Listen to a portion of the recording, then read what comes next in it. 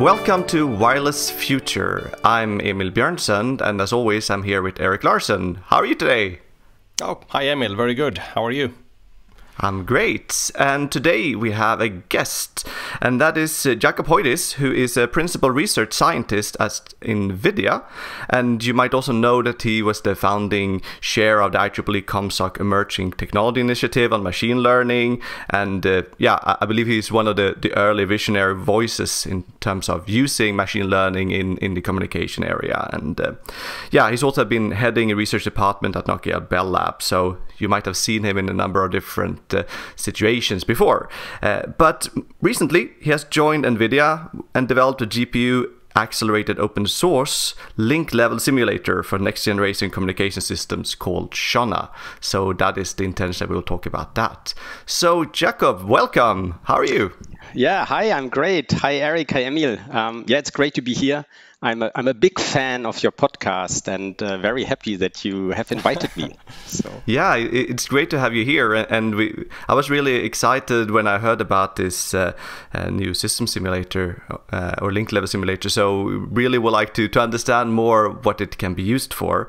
So I think we will kick this off by just asking you, what is a link level simulation? Yeah.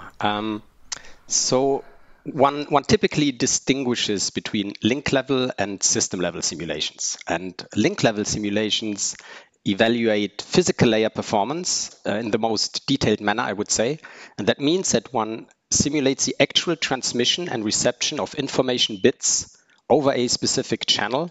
And that involves also all of the necessary signal processing blocks, such as channel coding, modulation, synchronization, channel estimation, MIMO detection, and so on. So in other words, link-level simulations are important to validate the performance of signal processing algorithms, see if they behave well, and ultimately, if you come up with a new algorithm, you want to see that it leads to gains in an end-to-end scenario. And the typical metrics one is interested here are bit error rate or block error rate. And importantly, a link-level simulator does not require any information from higher layers, for example, the scheduler. I see. So then you mentioned the system simulators as well, and I guess I happened to say that when I meant link before. So what is the purpose of those ones then? Yeah, so system simulations are then used to evaluate performance of large networks, and typical metrics here would be the CDF of the uplink or downlink throughput, so over the entire cell. But as this is computationally very demanding, to simulate such large networks, one resorts to so-called physical layer abstraction. And that means that rather than simulating the actual transmission of bits as what is done for link-level simulation, one only computes SNIR values for each link, from which then block error rates are typically obtained through lookup tables. And what's important is that system-level simulators need to account for higher-level components such as power control, link adaptation, scheduling, hybrid ARQ, traffic models, and so on. So, I mean, is it fair to say that a link-level simulator is a way of developing and parameterizing this abstraction that system-level simulators then later on rely on? Yes, to some extent, I would say yes. But as far as I know, so these physical layer abstractions, they are even, I would say, simulated in much more simplified settings. So typically, you compute block error rates over an AWGN channel, and then ultimately you compute an SINR and then just assume, okay, this is the operating point on an AWGN channel that I'm currently looking at, and then I take this value. Right. So now in the context of Sionna, I just learned that it's not Sionna, it's Sionna. Is that right? Yes, that's right.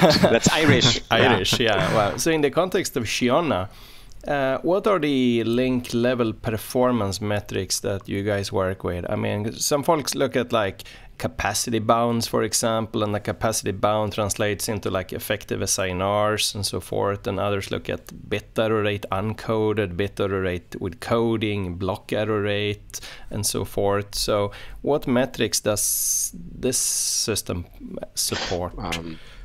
So I mean, typically we look at coded bit error rate and block error rate, because that's what matters most when you develop an algorithm. But you could also compute SINR values after a linear detector and then take it and plug it into a compute capacity. But typically, when we do these link level simulations, we really care about, do we observe gains in coded bit error rate?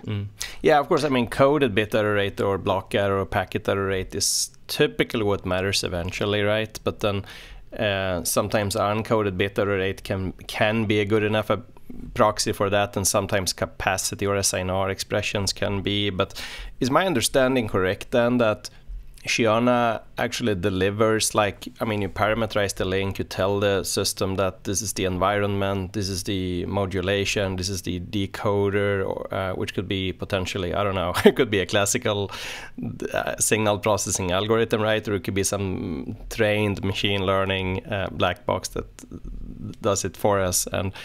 And Sionna will then give us for this set of parameters a block error rate as a function maybe of signal to noise ratio or transmit power and so forth. Is that how it works, or could you? No, not really. No. Okay, so that's not. No, that's so there is something more hidden so here. No, So there's really no magic. There's no magic. It's Sionna is actually just, it provides you signal processing blocks. Like you have an encoder, you have a modulator, and in the encoder you feed in a vector of bits and get out a vector of coded bits, and then you put it in a modulator. It outputs you 16 QAM symbols, and then you might feed it into an OFDM modulator that outputs you a discrete waveform. And then you can say, hey, I would like now to send this waveform over a specific type of channel model. And then this channel model, you do Monte Carlo simulation that generates you random channel impulse responses. You compute the channel, the convolution of your input with this channel impulse response, get an output sequence, and then you do the processing until you finally end up with an estimate of the bits that were transmitted, and then you can compute whatever you want with it, like bit error rate, block error rate, and so on. I see. So in that respect, Sionna is more like, I mean, in a way, it's like a classical link level simulator then, right? Where you have the blocks, you have your modulation, you have your coding, you have your channel model, you have your demodulator, channel estimation, decoding, whatever, and you get your bits. And then once you get your bits, you can obviously estimate your block error or bit error rate or anything else that you wish. But furthermore, I mean, from this entire chain, you could also get like an SINR value that could be used as a simple proxy for like capacity by plugging it into a Shannon formula, or even with a finite block length correction factor and so forth. So, I mean, maybe a little if we take a step back and we have been talking now about Sionna several times. So what is sort of the elevator pitch? What is Sionna, if someone asks you? So it's a software library for GPU, so graphic processing unit accelerated link level simulations, which has native support for the integration of neural networks in the signal processing flow. And so we use Sionna for physical layer research at NVIDIA, and have decided to make it available to the community as an open source project. Now, most of Sionna is written in Python using TensorFlow's Python API. So TensorFlow is a deep learning framework. And the idea behind it is really to make the daily work of researchers easier by allowing one to go as quickly as possible from a research idea to a simulated working prototype, if you want. So, I mean, I understand that if you work with machine learning and particularly deep learning algorithms, then TensorFlow is one of the standard software packages to use. But for many components here, like modulation or even channel coding and so forth, I would think that just a classical implementation of the standard algorithms would be good enough or even better. So is there like a specific reason for why everything here is built upon TensorFlow? Or is it just that, I mean, there's TensorFlow underneath and it's used for the machine learning components, but for the classical stuff, just classical algorithms are implemented? Could you comment on that? Okay, so first of all, there is no so what we implement are really textbook algorithms. Yeah. So whatever you have there, it's the same. So if you do it in, I don't know, if you modulate something using MATLAB or any other tool that's available there, you would get the same results. So there's no difference. But there for us there's three, I think, important components. The first one is that it's really open source, and I think our community is lacking an open source implementation of many standard algorithms. So for example, if you wouldn't really want to get a polar code implementation that you can use in your simulations, that's open source. There are some things available, but not everything you need. And so I think it's important so that we in our community have like an open source implementation of all of these things available. So I think that's very useful. The second thing is that as you said, as soon as you want to do something with machine learning, you have the problem that you need to interface your link level simulator now with a machine learning library. And then you start to generate with one tool, you start to generate data sets, and then you import it in your machine learning framework, do the training there, and then you kind of need to evaluate, hey, what happens if I replace a certain block with this trained model? What will happen there? And then you go back into your link level simulator to compute metrics. So things become very quickly complicated. And by integrating actually link level simulator with the deep learning framework, you get both. And then comes the thing is, Sionna is a differentiable link level simulator. And that's very important. So that means, so essentially we do differentiable programming, meaning you take any or almost any block you have available in Sionna, and you can get automatically the gradients of the outputs with respect to the input. And that's changes. A cool thing. I mean, but how about channel coding, for example? Is that also differentiable if you put in like a, I don't know, LDPC code or something there, like multiplying with a parity check matrix doesn't sound like a very differentiable operation, right? When you have like zeros. That's why I said almost every. That's why I said almost every component. But so for example, the BP decoder is differentiable. So that's BP, fully different. Yeah, that's the decoders, yes, I understand. But we can't yet. I think learn new codes. So make the parity check matrix differential would be great. But I think nobody has come up with a way of doing it. Right, but at the same time, there isn't maybe a lot of point in trying to learn new codes either, because I mean coding is such a well investigated, and the codes that are out there are so good, right? At least for longer block lengths. I mean they are almost at the channel limit. So if I understood this well, I mean, it's like you build the entire simulation chain on the data structures and on the TensorFlow framework, but then you have, I mean, a number of components that just implement the classical algorithms that have nothing to do with machine learning or even with TensorFlow itself, but just coded into that, right? Actually, Sionna there is no neural network in it. If you download the tool and use it, it's the data types from TensorFlow, so that it integrates nicely in case you want to use a machine learning algorithm at some point in your like demodulator or somewhere. So that's it's great. Exactly. So what are the like main competitors here in terms of like other tools that are available? I mean, for one thing, there's like in MATLAB, I think has some communications toolbox, and then there's this IT++ package, I'm sure you know, written in C++, that I don't think it does polar coding. Actually, I don't know with certainty, but I know for a fact it does LDPC coding because I wrote that module some 10-15 years ago. What other like competing software packages are there, or who's your like main competitor? I like to avoid talking about competition, because that's not how I really see it. So obviously you can do most of the, first of all, there is no differentiable link level simulator. So with respect, there is no competition. That's the reason why we developed Sionna.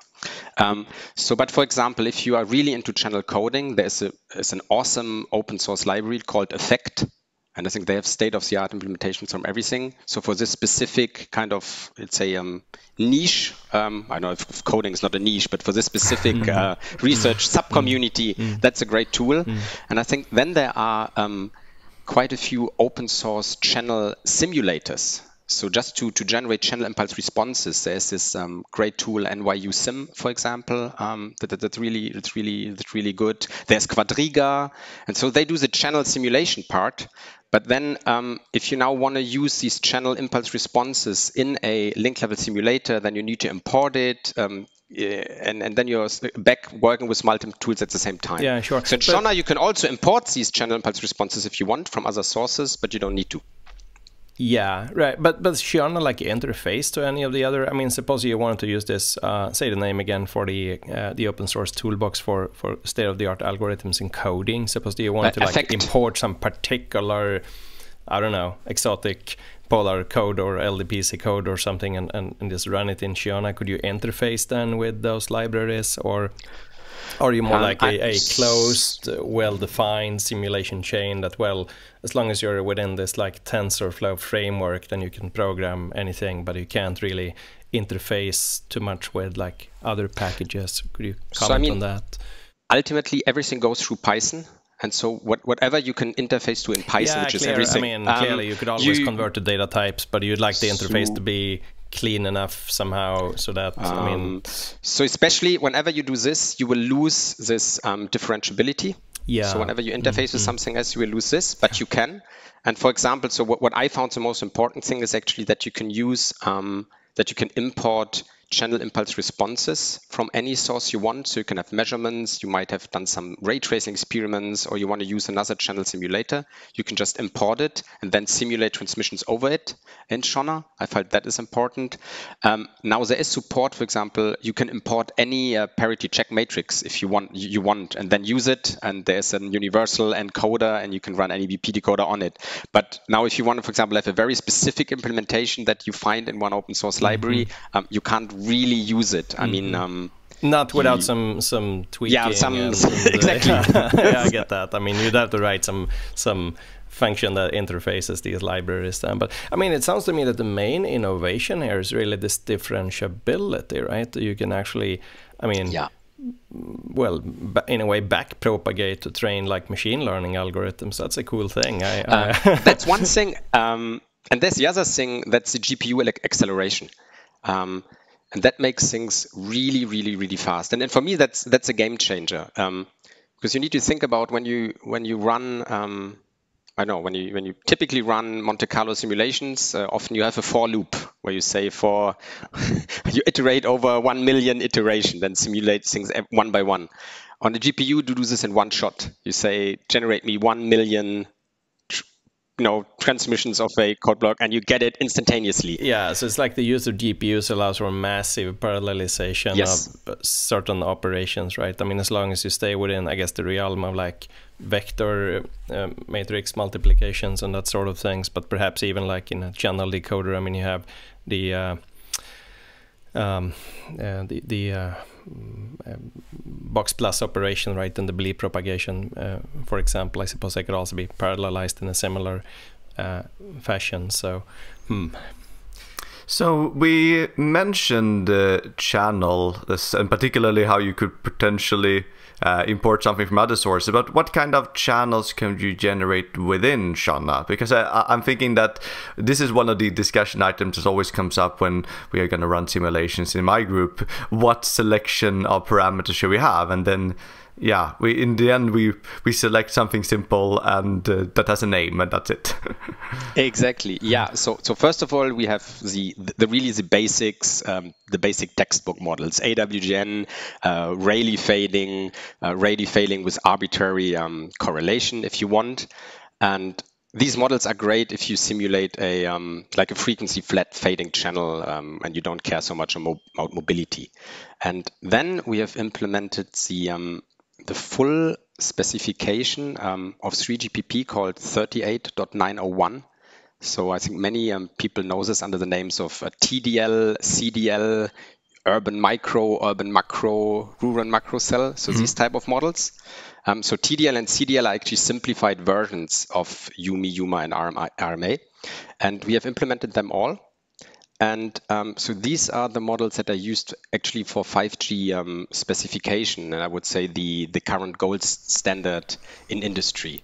And we felt, and what I had experienced in the past was that I was generating channel impulse responses for this model in another tool, created a huge data set that becomes quickly very large, and then import this into my TensorFlow environment to simulate things on top of it.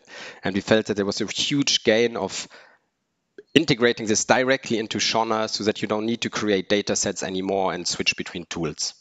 And yeah, and so now with one line of code, you can actually go from Rayleigh fading to something, 3GPP compliant if you want, and make things more interesting. Yeah, I think we were discussing this at one point as well, that this 3GPP compliance is important if you really are into pushing your ideas in standardization and things like this. So what are the sort of important sort of features that exist in these 3GPP models compared to if you just hack something simple together yourself? I remember we talked, for example, about something called spatial consistency once. Oh yeah, okay. So so first of all, these are so-called stochastic geometry-based models. Essentially, when you place an antenna, a base station somewhere, a user somewhere, and then actually the channel impulse responses you can draw from these models do not correspond to any precise physical environment, but you try to mimic the stochastic behavior that has been obtained through measurements. And what's typically defined for a link is you have multiple so-called clusters from which you get reflections that arrive essentially at the same time at the receiver. And each of these clusters has an angle of departure and angle of arrival associated with it. And these are drawn randomly depending on the scenarios that you've selected. And then you also draw randomly the path delays that you get for these things. And then based on this, you essentially apply sum of senoids to actually generate a time evolving channel impulse response. And then you can apply on top of this antenna patterns and also MIMO arrays where you just compute the corresponding phase offsets. And that's how you generate channel impulse responses from it. And so you have all of the practical effects. So you can say how fast does a user move, and this is really potentially determined then the Doppler spread. The antenna orientations are taken into account, leading to different different correlation, directivity that impacts the rank of your channel and so on. So you're sort of creating this kind of random environment with clusters of things, and then you move around in that one, and things are consistent. Then you essentially say, I move, now I make tiny steps from this point where I was dropped and move for, I don't know, a couple of milliseconds and generate essentially a snapshot, a sequence of channel impulse responses at this point. And then you essentially make another drop and you start again. And now I think, so with respect to, spatial consistency. So the problem you might have with these models is that when you drop two users almost at the same position, directly next to each other. By default, they can get angle of arrivals that are totally different. Meaning, although we are next to each other, I get a strong reflection from the right and the other user get one from the left, which does not make physically much sense. Jakob, you're speaking of like existing old models here, right? No, that's the 3GPP models by default. The 3GPP, but I mean that obviously has these weaknesses, right? That's why I wanted to come to the point, so that there's now this so-called spatial consistency. This has been introduced into the 3GPP models. And what happens is then, to avoid that users that are located close to each other get these highly different channel responses, you correlate spatially all of the random variables that are used to generate channel impulse responses to kind of mimic as if you mimic a actual physical environment that you're simulating. But I think it's still very different from what you would get when you do actual channel measurements or when you do ray tracing. So it seems like Sionna is really capable in terms of both like all the signal processing methods that are there and these 3GPP kind of models. Then I read your white paper where you write, despite the fact that Sionna supports 5G compliant channel codes and channel models, it does not try to by any means to be 5G compliant level simulators. Then I was wondering, is there something that is truly missing, or is this something just that the legal department needs you to add? No. Okay. It's a good question. No, but so the reason we wrote this in the paper is the following. So Sionna is a tool for research and not a 5G simulator, right? We want to do something else and simulate 5G performance. And we do not want to be limited by anything that the standard describes. Now, the 5G channel models, I think, are great because they can be used to evaluate performance of any scheme you want to try. You can simulate a 4G system over this channel model, or something new you come up with, do OTFS over this channel model. And also the same holds for the channel codes. As Eric just said, I mean, these codes are great, right? And I think it's important to have them available for benchmarking simulations. So if you write a paper and say, hey, I evaluated with this 5G compliant channel code, I think it gives a lot of credibility to your results. And so that's why I think it's really important to have it available. However, I don't think that's a need for research to implement a 5G specific OFDM frame structure where you distinguish between control and data channels and have precise piloting schemes and so on. So I think for most research purposes, it's good enough to have, for example, a flexible OFDM frame structure where you have full control and freedom to do whatever you want. And I mean, being compliant with the standard makes things very complicated, and that's the opposite of what we want to achieve with Sionna. Yeah, you mentioned 5G, but I had the impression that Sionna was thought of as a tool for 6G. Is that a right understanding, or? How should we think about that? So, but then in that context, then, what is really new here? What is 6G about it? In the sense that, I mean, what's new that could not have been or would not have been relevant like 5 years ago? Or even longer. So I mean, there are a couple of things that are new. I mean, obviously, machine learning is now well established. And I think it's very important for any link level simulator to provide a very nice interface to machine learning tools. When you say interface, you really mean a native interface that facilitates the use of machine learning based methods at the receiver end, right? Like and I mean, anywhere, wherever you want. I think wherever you want. So I think that's one part. And there are some people looking into AI native networks and trying to figure out if something could be actually even standardized using AI. So I think for this type of research, I think this is just important to have it there. But then I think there are quite a few new topics, such as integrated sensing and communications. You have these reconfigurable intelligent surfaces, terahertz communications, semantic communications. And for quite a few of them, for example, specifically the integrated sensing and communications and RIS topic, you can't read. The problem is that the channel models we have available don't really work well, because you really need to simulate a physical environment, right? If you want to do radar-based sensing, you can't use a stochastic channel model for it. And so I think, therefore, we need to resort increasingly to ray tracing to do 6G research. And I think the same holds for RIS. And that's one direction which we want to go with Sionna, but maybe we can talk later about the ray tracing aspects. And then there's also this idea of multimodal sensing. So there are people looking into, hey, I might have a camera that tries to help what a base station is doing. And then, for example, how now you need to generate a visual representation of a scene and get the channel impulse responses from it. And right now there is no tool that can do actually both. So you need to maybe use a rendering machine like Blender and then use a ray trace and then combine the two.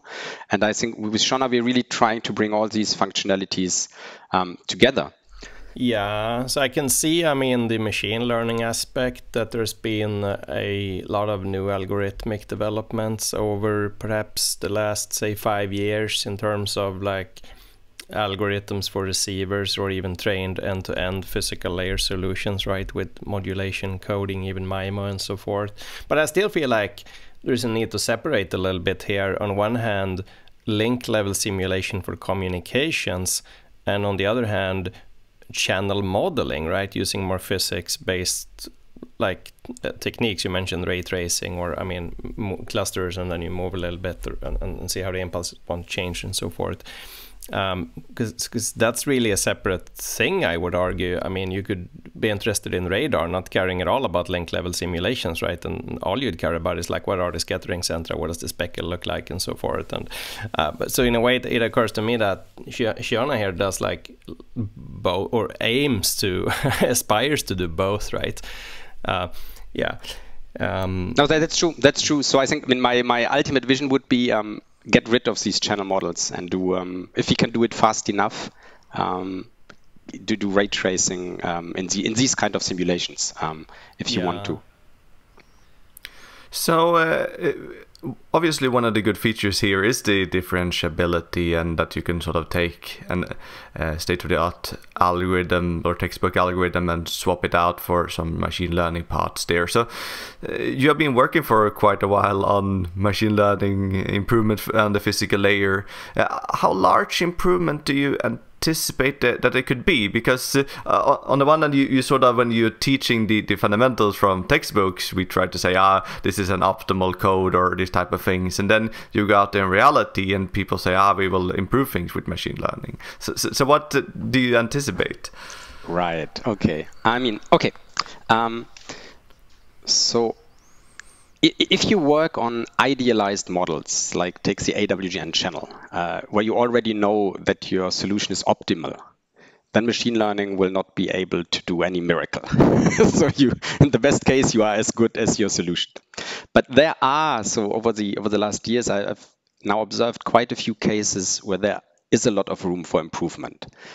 So one example, is the random access channel. Those are the PRACH, for example, in 5G, where you need to detect a certain preamble, estimate carrier frequency and timing offset, and their fully learned solution can really achieve substantial gains here. So you might, in some scenarios, gain 10 dB in detection performance, for example. Or another area where fully learned solutions shine is when you do OFDM reception under very high Doppler spread scenarios. There you can actually, you observe really a couple of dB gains, and you can actually get these gains with almost no pilot demodulation reference signals if you want. So you can gain a couple of dBs here. Now the question is, this is nice. It's not, it's not a 10x improvement, and I don't think we probably see it on the physical layer. No, but still a couple of dB is not bad, right? But I think the real question here is whether are these problems where there just aren't any good classical algorithms, or are these problems that have been maybe a little bit neglected because the academic community didn't want to or be too interested in working on them, or is it like fundamentally that a trained approach would do better? I'm not so certain. I mean, really, I appreciate the fact that these learned algorithms do work very well, but that in itself doesn't necessarily mean that one could not design classical algorithms that also would function rather well, in fact, and operate at a rather low complexity. Yeah, so the thing is, let's take, for example, this PRACH detection. I don't think that there is any good algorithm that takes into account then you have a channel with when you essentially have a channel with memory a bit, because you always correlate. You have a sequence, you correlate it, you look for a peak, and you try, okay, that's the one. And this works well on an AWGN channel, but as soon as you have memory or you have strong CFO, the theory falls apart, and yes. So we don't know what to do. Maybe the thing is just here that these are problems that haven't attracted the attention that they really deserve, right? They aren't clean enough for many in academia to be willing to work on them, because you can't derive like provably optimum algorithm or closed form error probability trade-offs and so forth, and therefore nobody has really worked on them. And the solutions that are considered baseline and state of the art here are really simple and therefore don't perform very well. And then it's not a huge surprise, I mean, that you buy a trained algorithm can gain several dB then. So they sound to me to be more like problems that are being neglected. I've encountered this a lot myself in the past, that there are problems that are horribly important in wireless system design, but that nobody in academia wants to work on. Like control signaling might be the best example, how to optimize and detect the bits and so forth. And whereas you can find countless of papers on MIMO pre-coding using this MMSC or that MMSC and so forth. Why? Because the math is beautiful and you can prove in closed form some capacity and so forth, right? So there'll be like this notion of papers that address them. But that, of course, in itself doesn't mean, don't get me wrong here, I mean that a trained algorithm could not be the way to go even, because it could be perhaps that is just so efficient when you implement it on silicon. You could even leverage your GPUs and all this parallel framework and so forth. But I just wanted to state the point that these might also be to some extent problems that just haven't been carefully investigated using conventional techniques, and that's why the gains are so large, right?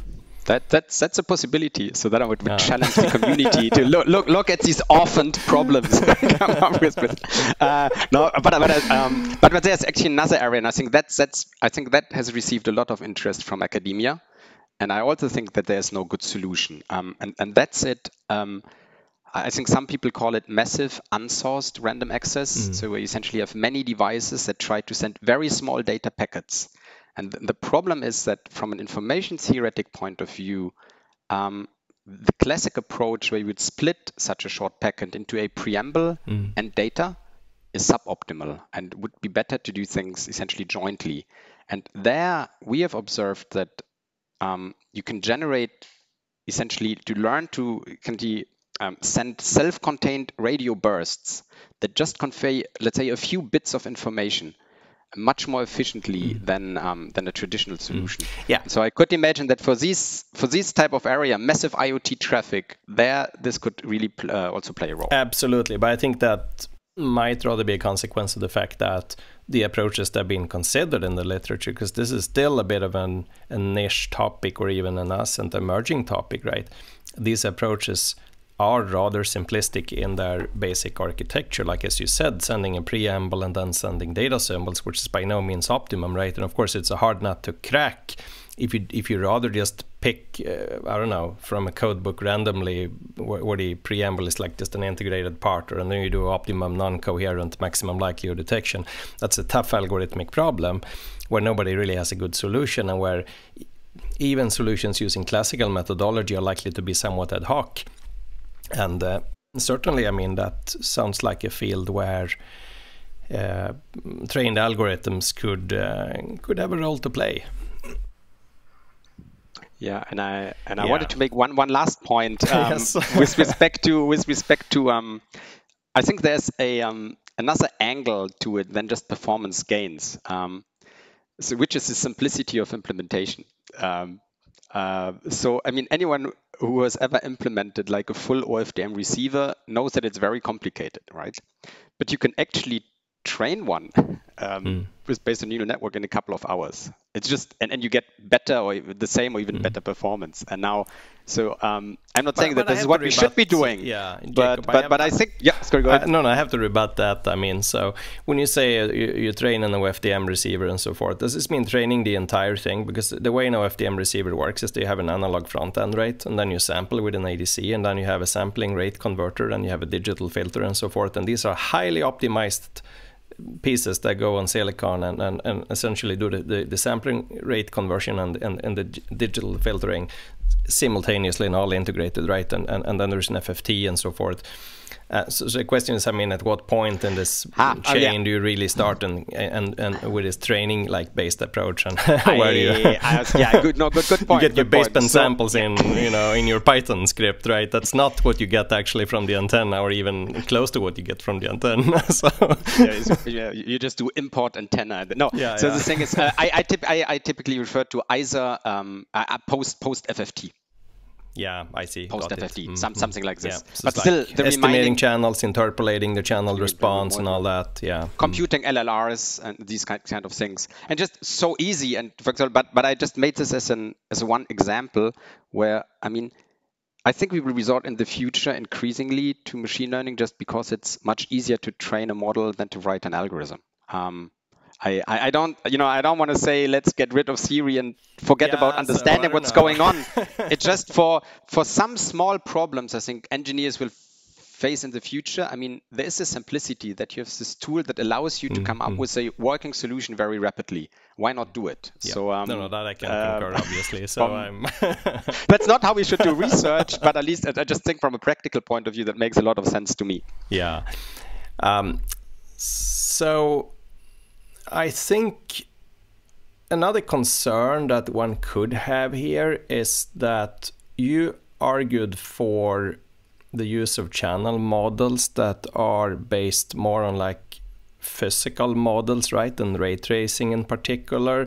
When I speak to folks who do propagation, then I actually ask this question, so why don't you guys just do ray tracing? So you have a geometric model, here's the room, I have these walls and the table here and, you know, that shelf over there and so forth. Why don't you just do like ray tracing and then you simulate, so here's my antenna, it moves a little bit, every 10th wavelength or something, we just recompute the phases of all the reflected and scattered paths and so forth. And one thing I learned from that discussion that I had was that, well, it isn't as simple. I mean, for optics, it actually is. You can do extremely well as with a photorealistic rendering through ray tracing, right? But for RF, then there will be other factors that affect, for example, well, these are concrete walls. I'm sitting here now in the studio, and so there might be rebars integrated into the concrete, right? And the rebars, they aren't visible. We don't even know where they are, and they will serve to maybe scatter or, depending how densely how dense the rebars are, they might even just absorb the thing. But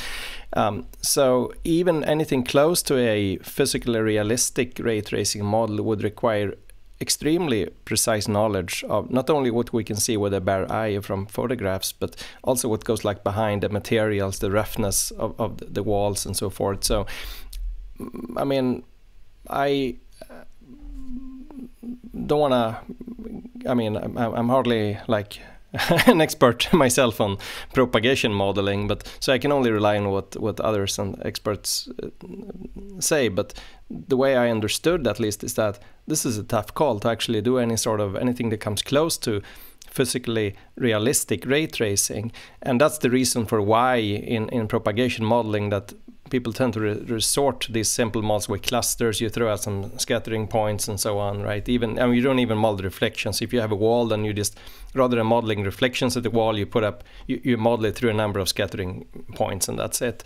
Because I see a risk here, and the risk is that now your ray tracing model might be quite good, let's say, and then you train your algorithms and your you run your link simulation, and then you train algorithms that do well on the channel model that your ray tracing your ray tracer gives you. But isn't there a risk here that we like train algorithms that work well on some sort of quasi-physical models? When I go out in the field and actually get real impulse responses, they don't work as well.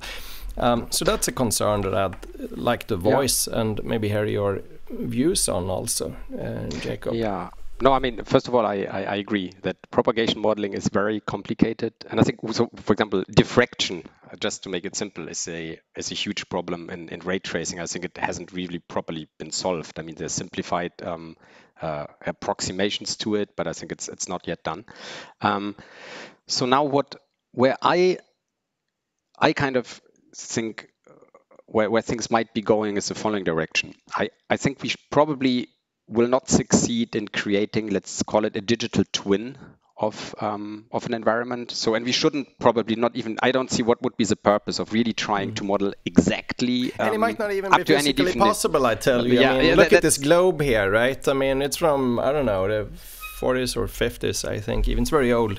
And how do you know what's inside? Is it hollow? Is there some kind of like stuffed with, I don't know, some foam or paper or something? I don't know. The only way of finding out would be an X-ray the thing or take a knife and destroy it, which I don't want to do, right? So there's just no way you could model accurately propagation with that sort of objects. And this is a simple thing that sits on the shelf or the table here. But now you think about it like a complete room, or even not to mention outdoors, right? How would you actually do this? I think you can't.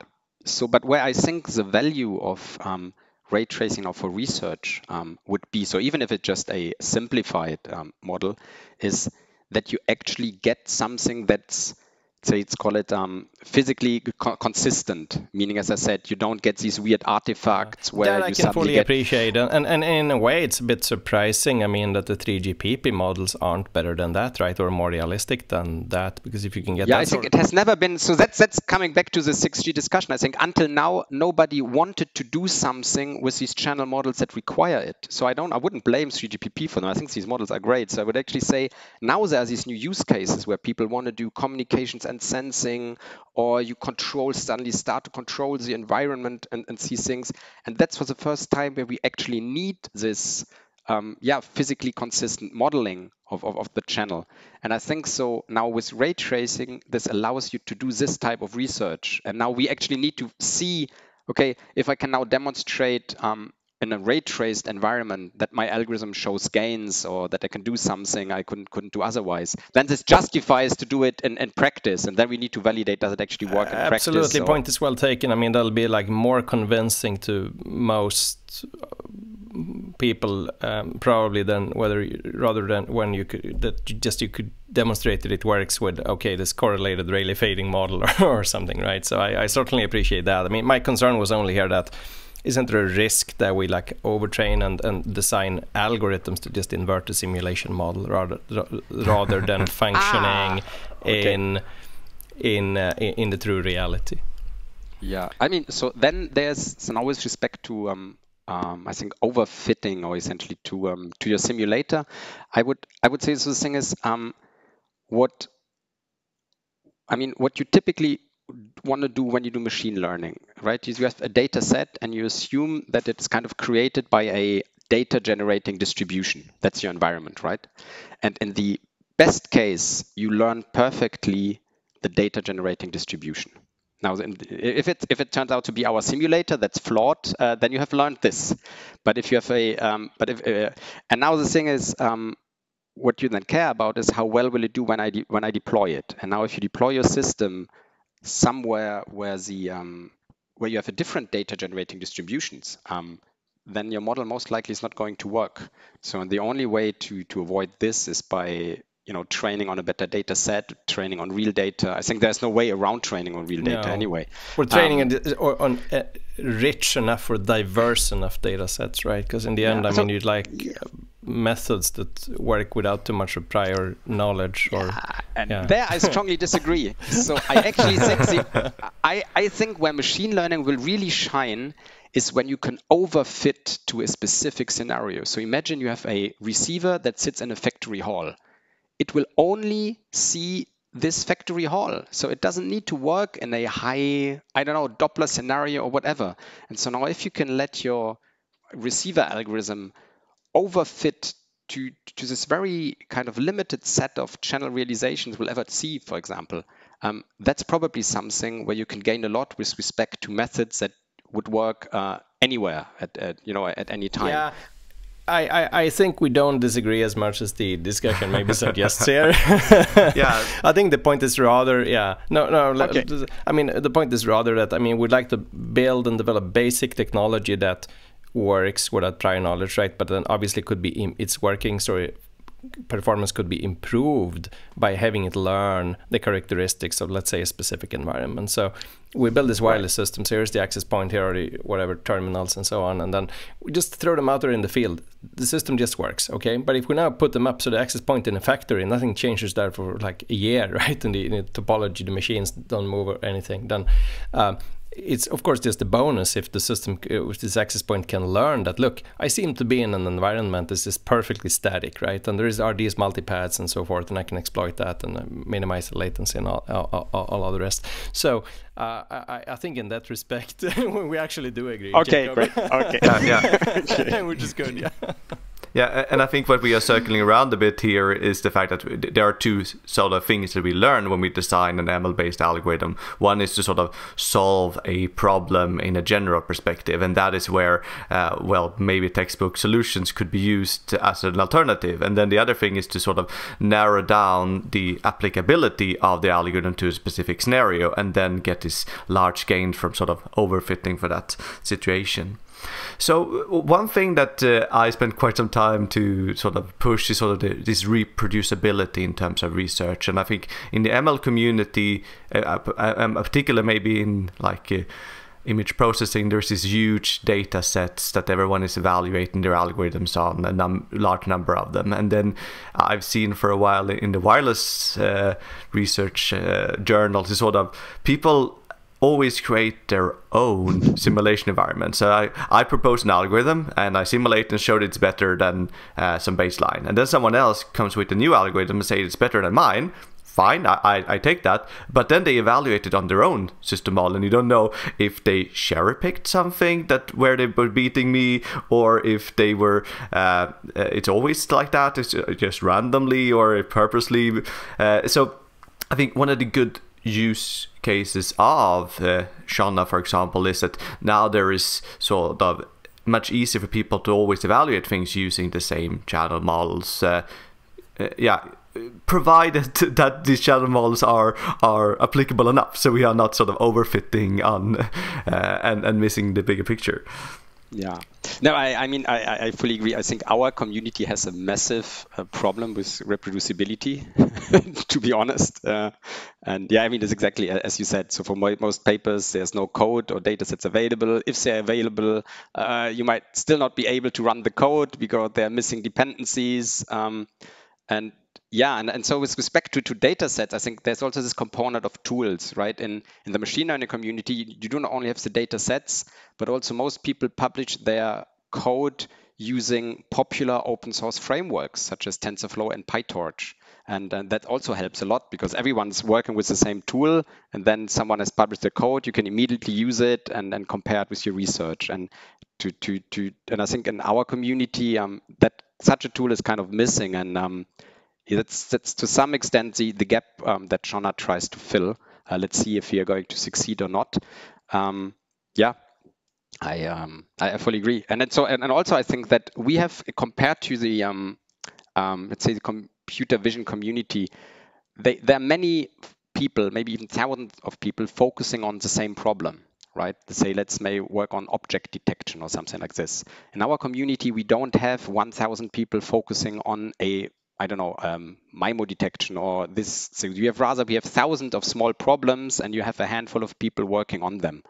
And so therefore, I don't think we will ever succeed in having these one huge data set with this one well-defined problem that everyone's working on to make progress. Rather, we have these many problems people are working on, but still it would tremendously help if we were using the same kind of tool or environment, the same channel models conditioned to evaluate our things. So I think maybe it's not the common data set, but maybe the common simulation environment that would help.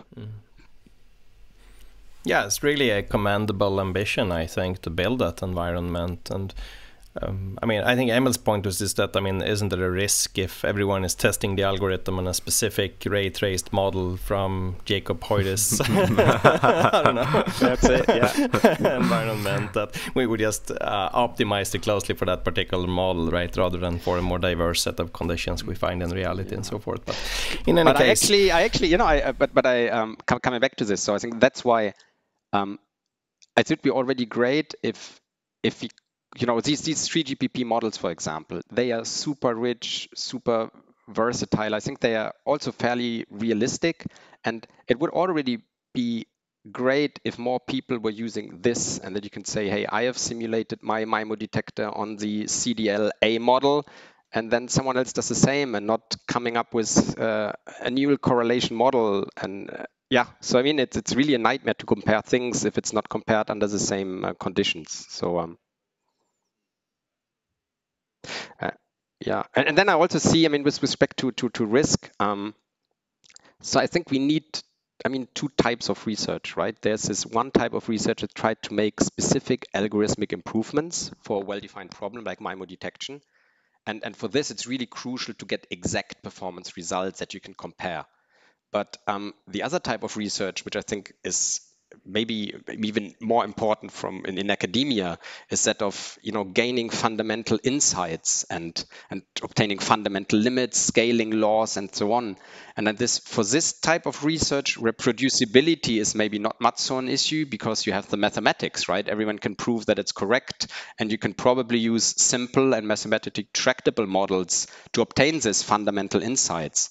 And so, I mean, as long as you have a good balance between these two types of research, I think we are good. So the only risk would be if now more and more people work on this niche problem and trying to gain 0.3 dB on this specific narrow scenario. That would probably not be so helpful.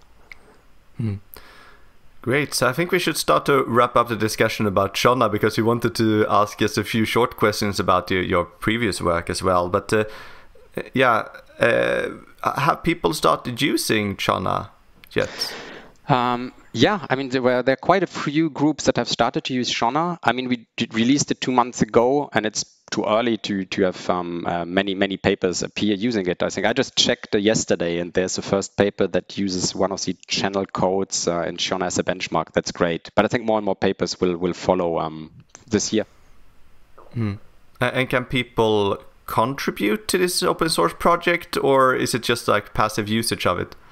No, definitely. I mean, the whole point of an open source project is that people can contribute, and we need actually community contributions, because we are not experts on anything.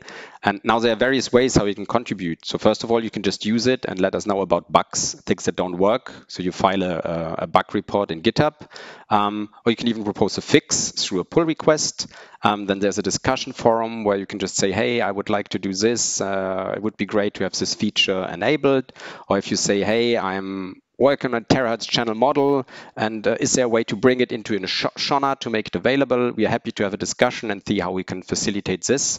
This is all possible. And then there's another way we think about letting the community contribute, is that we want people to make their Sionna-based research available to the community, for example, through Jupyter Notebooks.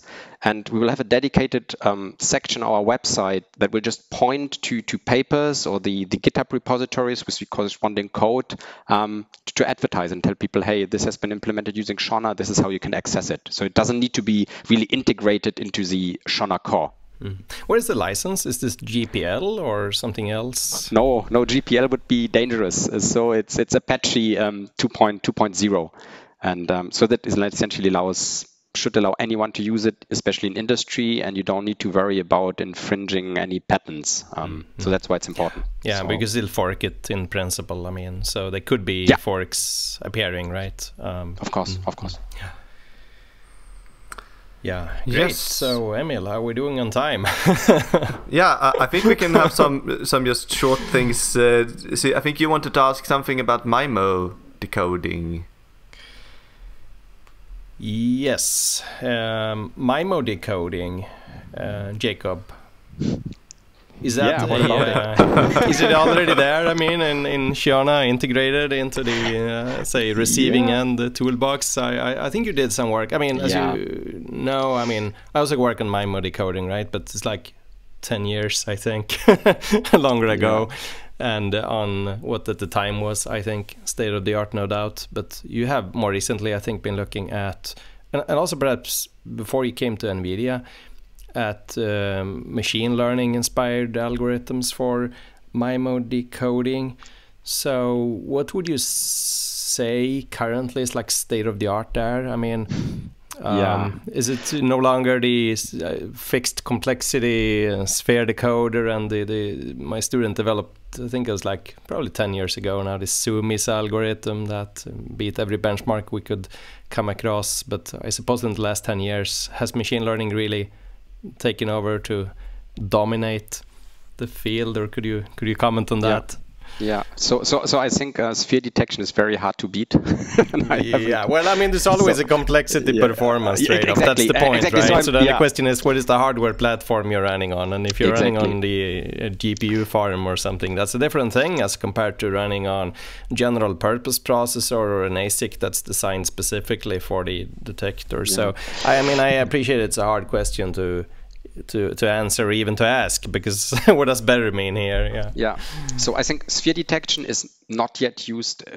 I'm not sure if anyone has actually implemented practically in a commercial product, just because of complexity. No, but I wouldn't even consider that state of the art. I mean, I think this fixed complexity, that's actually a misnomer, right? Fixed complexity sphere decoding. Do you mean like K-best sphere detection or something like this? Or? No, not really. I mean, there are these fixed complexity algorithms that aren't really sphere decoding, but maybe it takes the discussion too far to talk about these details now. But maybe let's summarize, like from a machine learning perspective, what would you say is the way to... The problem there is the following.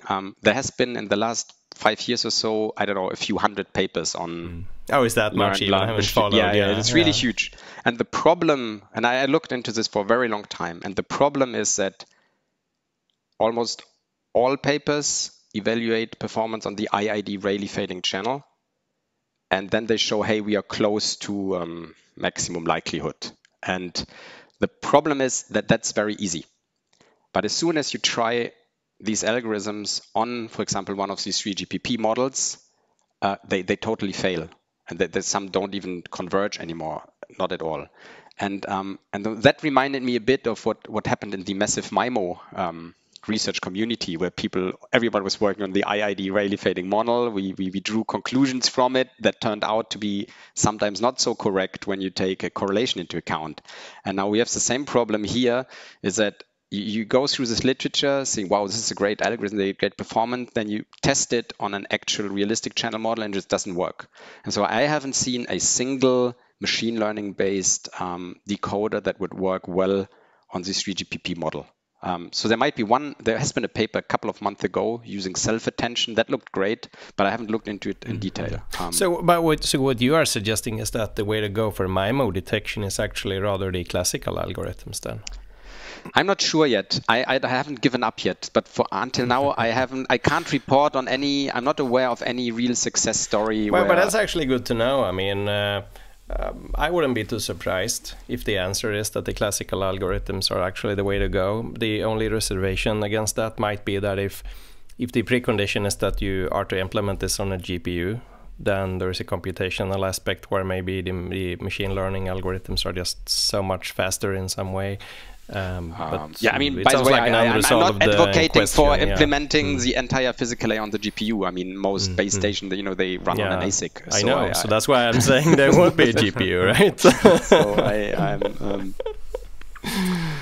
Okay, I think we have covered most things. I had one last question for you, because I remember we wrote a few years ago this massive MIMO reality, what is next, 5 promising research directions for antenna arrays, and you were sort of assigned to write about something that has to do with AI machine learning, and then you brought up a topic that I haven't spent much time thinking about before, namely technical depth. So what is this, and why is this a problem? Yeah, okay. So now, I mean, this has a notion in software engineering, but I just focus on the part with respect to machine learning systems here. So when you think about a complex system that has many components, such as many signal processing blocks or like an entire 5G RAN setup. Now, when you start to replace certain components in such a system by machine learning models, you might create unintentional dependencies. And that's what technical debt refers to in this context. So for example, if you have one component that somehow influences the training data that is used for another component, then these two components are not independent anymore. Or imagine you have a chain of machine learning models where the changes in one model, impact the inputs to the next one. And this means if one of these model changes, all of the other models need to be retrained from scratch. And you totally lose these nice independent blocks that you can optimize and test independently of each other. So that's what meant by technical depth. And that's, I think, a problem that creeps into any system where you have multiple machine learning models operating together. And I think we have not seen this problem yet, as machine learning has not become like mainstream everywhere, but I think it's definitely going to happen.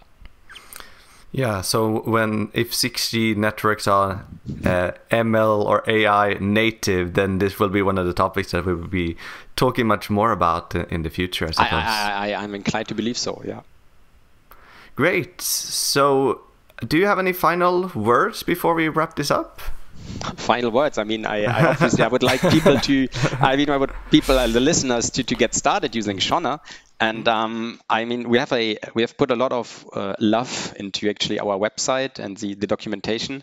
And if you want to give it a look, I mean, just browse through the website. There are quite a few tutorials that I actually think are also good for just to learn about digital communication. So I think it's actually also a cool tool to teach. So it's not just for research, so you can use it to teach.